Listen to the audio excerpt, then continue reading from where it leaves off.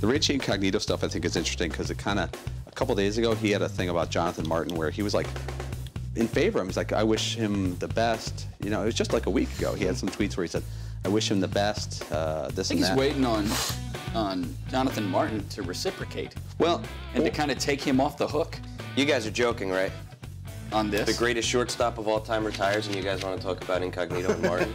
Probably top 3 baseball player ever. In the world, ever. Greatest This is what you guys are leading with? Greatest shortstop of all time.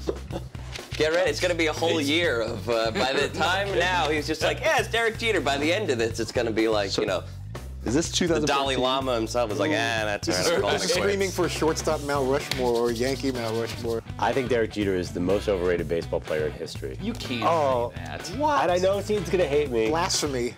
I'm going to let you hang yourself on this one. The guy dated Jessica Biel and flipped the ball out of his glove and got lucky on one play, and voila, he's on the Mount Rushmore That's really all you need to MLB accomplish. players. That's more than enough for your resume. Dove into the stands once. He dove in. I know, the it's 2 ball highlights. once, The 2 highlights are bloody grand face. slams in the 8th inning. They're diving into the stands, flipping a ball out of his glove, and some kid catching a double. Yeah.